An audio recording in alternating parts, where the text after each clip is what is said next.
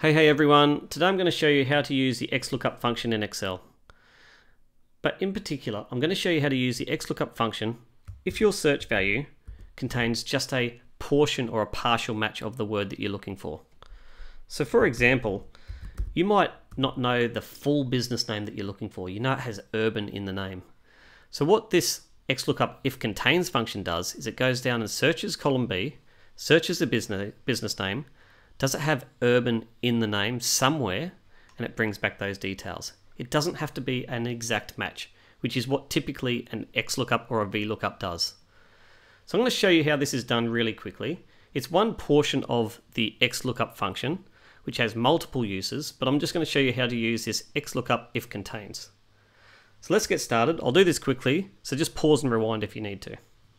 So I'll start the formula, equals XLOOKUP, opens brackets, and instead of selecting F4, I'm going to put some wildcard characters in there. And to do this, in double quotation marks, I'll put the star and the ampersand. I'll select F4, or you could type in the word. I'm just going to lock this so I can drag the formula across. Type in the ampersand and the star again,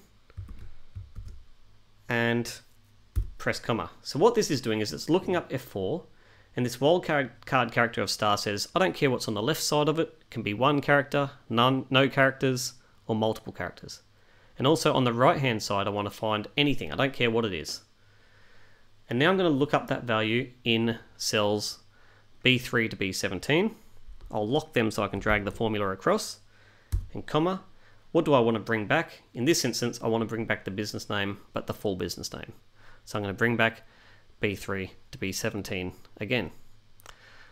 But this time I'm not going to lock the cells because again I want to drag that formula across where it's looking up a different range in the next formula. Comma. If it's not found, if I can't find urban at all or whatever I type in there, I can type in what I want to bring back. So I'll bring back maybe the words not found, and I'll type that in double quotation marks. Comma. And now we're looking at the match mode. Like I said, typically in a VLOOKUP or an XLOOKUP, you'd do an exact match. It has to match exactly and bring back those details. But this instance, we only want to bring back something where it contains it.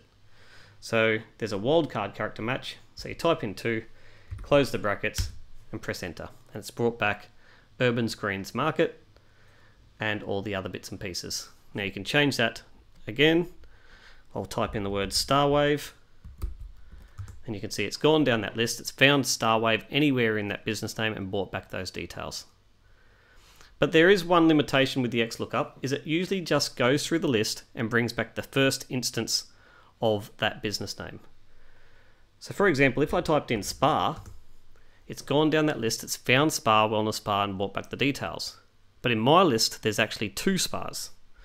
There's Harmony Wellness Spa and Sunset Spa. So which one does it bring? It brings back that first one. But you can change the XLOOKUP where it brings back the last one, so it goes from the list from the bottom and goes up, and that's a really easy change in the formula. So just go back in right at the end of the formula, type in that comma, and you've got these options. Type in 1 to search from the first to last, so from the top to bottom, or you can search from last to first by typing in -1, so it searches from the bottom of the list and goes up. I'll press enter, drag that formula across, and you can see now it's gone from the bottom of the list, found Sunset Spa, and brought back all the details.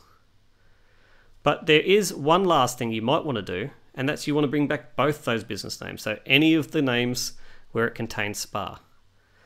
So you can't actually do this with an XLOOKUP function, or not easily.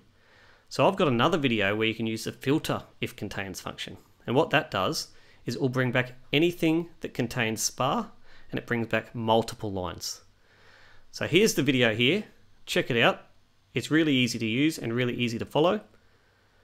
And don't forget, if you like what you see, please subscribe or click that like button. See you next time.